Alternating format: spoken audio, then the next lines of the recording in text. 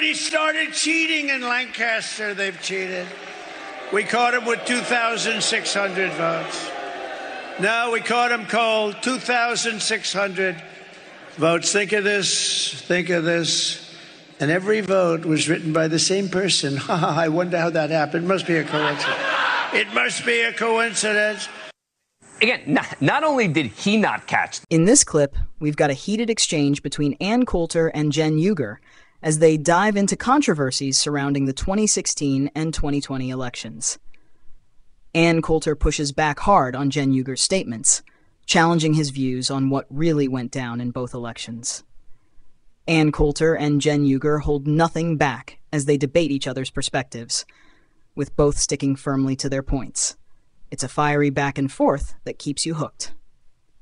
Let's jump in and see how Ann Coulter and Cenk Uygur take on these hot topics. Right? It was the Pennsylvania officials who came forward, and these aren't votes. These weren't ballots. These were ballot applications, and now, as they've investigated them, more than half already were determined to be valid. They're continuing to investigate them. I mean, Ann, this to me is the most dangerous stuff that Trump is saying, which is claiming that this particular election is already being stolen. I think, yeah, I think it's stupid. It's politically stupid. It's not going to help him. I basically agree with you, but for the sake of argument, I do have one little point I'd like to make about this, and that is, okay, Trump shouldn't be saying it, but let's say somebody else is saying it. Say I'm saying it. I'm sick of hearing all the time that there is no vote fraud, absolutely no vote fraud. Dan, nobody's looking for the vote fraud. Did you hear about the non-citizen Chinese student at University of Michigan who voted last week? And, oh, his vote will count. If you're into this kind of content, don't forget to hit that like button and subscribe. It makes a huge difference for the channel. Now, let's dive back into the video. Because you can't get it back now. Right. You know how they caught him like they're looking for him? For some reason, he went back the next day and he asked for his ballot back. Yeah. So unless you vote illegally, you're not a citizen, unless you go and ask for the ballot. So it's like asking, Confederate sheriffs, are you letting black people vote? Yeah, well, we can't find any vote fraud here. Well, you're not looking. And they're not looking here. So I'm sick of hearing there's no vote fraud. There's a lot of vote fraud. Maybe Trump shouldn't be talking about it. Well, rather than me ask the question, I'll let Cenk respond. Cenk, go ahead. Yeah, I was getting worried about all the agreement here. Thank you, Ann, for bringing up something that's wrong. Heritage Foundation, very right-wing think tank, the guys who did Project 2025, looked into voter fraud over a period of, I think, about 20 years. And they did find it. They found 0.00006% of the vote was fraudulent.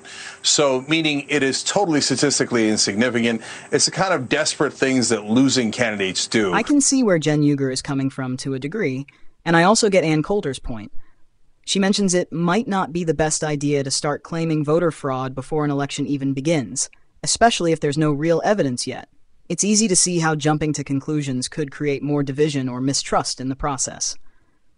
On the flip side, I understand the logic behind wanting to be extra cautious. Worst case, if there's no fraud, the attention to these issues just keeps everyone in check.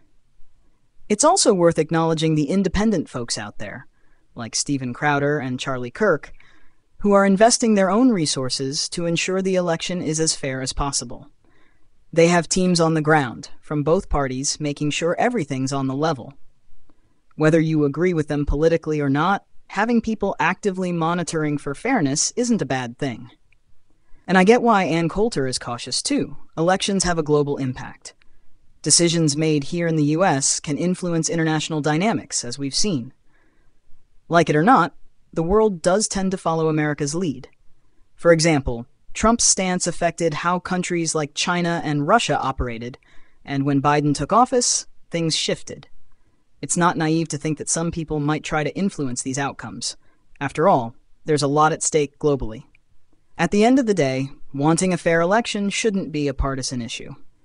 Having both sides watch closely and independently verify the process is essential, especially when it has such wide-reaching impact. The only upside here, Dan, is that once I started hearing them cry and cry about how the election was rigged, I was like, oh, I guess their internal polling shows that they're about to lose. So that's what a losing candidate does. You're absolutely right. First of all, they caught it. So what kind of grand scheme is it when you catch all the people who are doing the fraud? So that doesn't make any sense at all. But it's Trump. He doesn't have to make sense. But overall, here's what you're not going to do if you think you're going to crush in this election.